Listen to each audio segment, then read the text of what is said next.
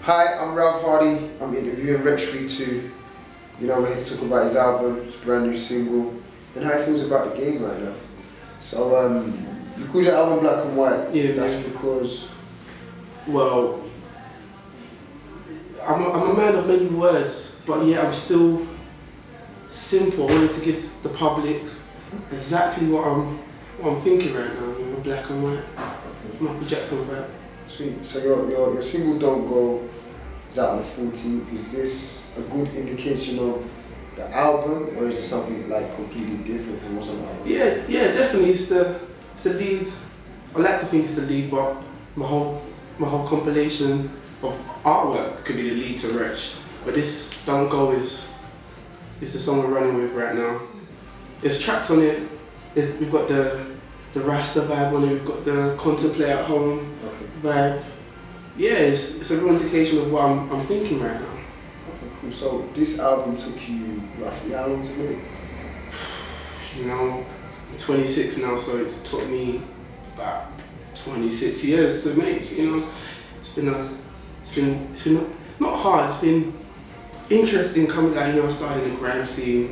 You know, the movement and such.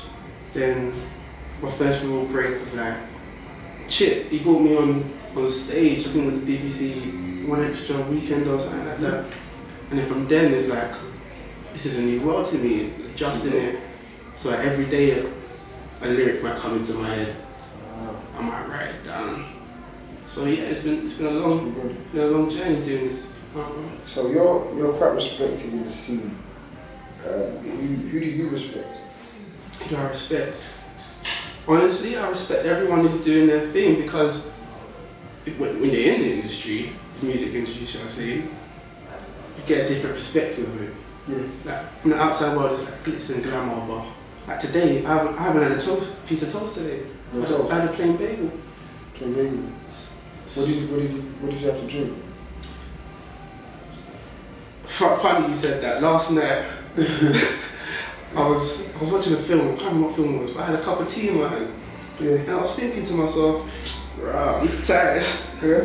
Next thing you know, I wake up, the sun's shining, I'm all wet. I'm thinking, "Wow, did I have a dream about someone?" Yeah. And then I look, and then I realised the tea spilled on me, so I didn't go for the tea option. Oh, you went for the option. Okay, cool. Yeah. So it's a glass of orange juice. What are your plans for the future? You know, everything's really gone quite fast for you this year. Yeah. You know, so where do you see yourself next year? Wretch, I'm gonna film that next year. What's called that next year? Next year, I see myself looking back at this year and thinking, I need to go harder next year, because it's all. I'm grateful and appreciative of what stage I'm at now, but I'm like on a level 3. Okay. I'm trying to get to level 10. Sweet. So hopefully by next year I'll be on like a 3.2. Yeah, well, I see it then. Yeah. Because it's really good because you're really quick with the lyrics, and you know what inspires you to write. Living. What inspires me to write? A whole plethora of things. I'm good with words, so I like to express my words with the people, you know. I know I'm free, but I like them to be too. Free too. Oh, okay, cool. So, is there anybody that you haven't collaborated with? I know you're a man who does a lot of collabs. Yeah. Is there anybody that you haven't collaborated with in the scene that you would like to? In the scene, as in like music itself, or we're talking? Well, music, yeah. The Wanted. Okay. See, I'm a man of eclectic taste. Everyone will probably assume I'll say someone like the Movement. Obviously, I would like to do tunes with the Movement again. We will in due time when everyone's free. But The Wanted, like Adele, I'm a man with a fine ear. So fine ear. Cool. So yeah, I think that'll be it for today. Is there any last shout outs? Anyone you want to big up? Anyone you want to thank? It's been like a good time for you, and you know, I know a lot of people have, you know, helped you on Twitter and yeah, Twitter, just artists and DJs. Is like, you know, what is everyone who's helped you? What does that mean to you?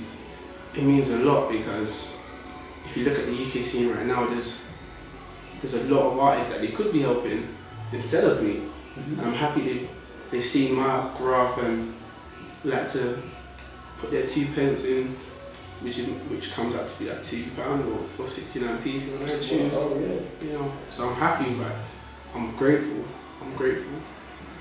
I'm very grateful. See, my mind isn't lost for words, but right now I'm just talking to you, Ralph, is a bit sentimental. Yeah.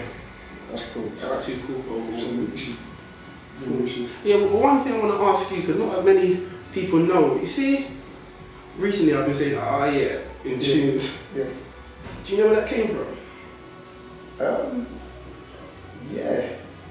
It's actually just a vibe you created, right? It's just something that you always thought sounded cool, and it's just nice to have your own little swag, you know, your own little thing. And, you know, yeah. Oh, good, because not many people know. I was speaking to a mate, and then they were like, twin brought it out, saying, that's mine. I'm like, twin, it's mine. And twin says it's his, but you know, all family. Yeah, I know you and twin go way back. Go back, yeah. Yeah, man. It was nice speaking to you. Cool, man. You know, Okay. we'll do this soon. Yeah, man. Yeah, Wretch, we're free too. Ah, yeah. Ralph Hardy. Yeah, we have to work on the Ralphs. Yeah, because obviously the R's. We'll work on that. That was interesting.